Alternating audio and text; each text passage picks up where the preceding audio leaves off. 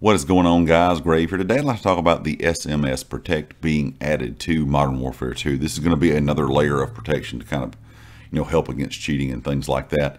This is something that is in Overwatch 2 as well. Of course, that is an Activision Blizzard game. And it has been a bit of an issue since the launch of Overwatch 2, along with several other things. Let's go ahead and talk about exactly what that SMS Protect is. In an effort to combat cheaters, is kind of how Activision Blizzard announces it. They've introduced the SMS Protect system where players must have a phone number connected to their account to play the games. Blizzard confirmed that Call of Duty Modern Warfare 2 will have those kind of same parameters as Overwatch 2 does when it comes to requiring that phone number. Blizzard says that a lot of cheaters keep creating the same accounts on the same phone number.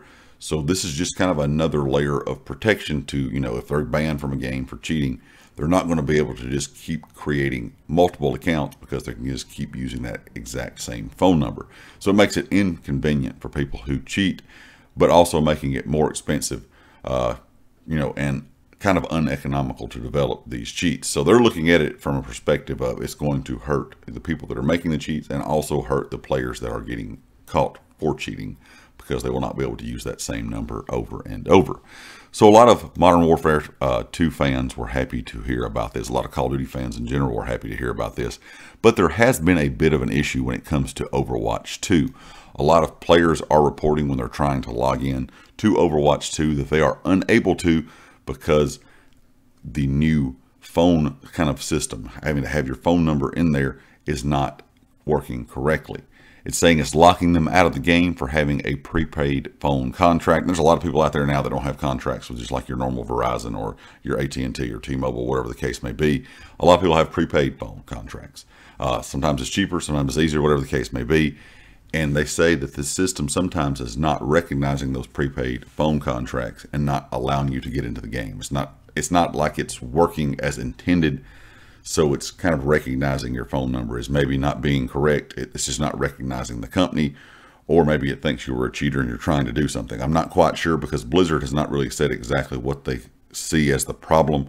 Hopefully these issues will get worked out before this is implemented into Modern Warfare 2, because we all want a good game where we can play and not have to worry about playing with cheaters all the time. I know a lot of Warzone fans are worried about that as well. So between Ricochet and this new system that's going to make you, of course, have to have that phone number, that SMS Protect system, should make it harder to cheat in game. Now, will it make it impossible? Definitely not. But it's just, like I said, kind of adding another layer of protection for everyone out there that is playing legitly, to have to not be in lobbies with people that are cheating all the time. So like I said, hopefully these issues that people are experiencing right now on Overwatch 2 is going to be maybe worked out before Modern Warfare 2 kind of comes out. So we won't have the exact same issues there.